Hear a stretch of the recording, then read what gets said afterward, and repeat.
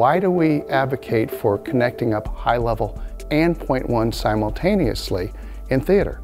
Two reasons, and it's really simple. First of all, everything we do is lived full range. Theater is supposed to be full range.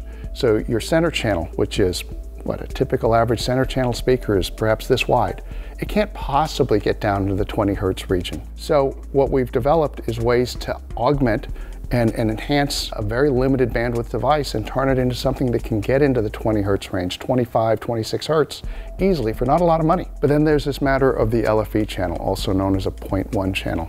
Low frequency effects are special, typically very loud, very high dynamic, bombastic inputs that are used to sell science fiction thrillers, movies about military, anything that requires loud, explosive, deafening effects. And we have the ability to do both simultaneously. So if you think of the high level as nothing more than full range, take high level and anything you may think about it out of it. It allows you to transform a speaker that can't make bass into a full range speaker, times 5 or 7, 9 or 11. And at the same time, it has the ability to deliver the special effects of a 0.1 LFE channel that are used to create the ultra bass that sort of sells the drama of a big science fiction thriller. The other really important attribute to doing what we do, where we advocate for using high level that transforms limited bandwidth speakers into full range speakers and a 0.1 as the signal demands in theater, is that very few of us are listening to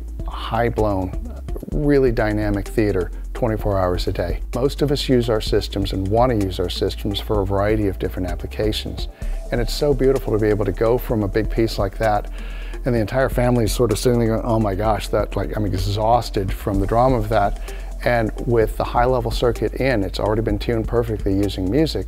You're able to just go back to anything you want, slip in a piece of classical music to sort of start to calm everybody down. And the REL is doing its job beautifully, intuitively. You didn't have to touch another control. There's no remote controls. It's one of the reasons we don't put remote controls with our product for the most part, because once you set it properly, you can forget it. And it allows this seamless use of the entire entertainment system to do everything that everybody wants and intuitively a system to do.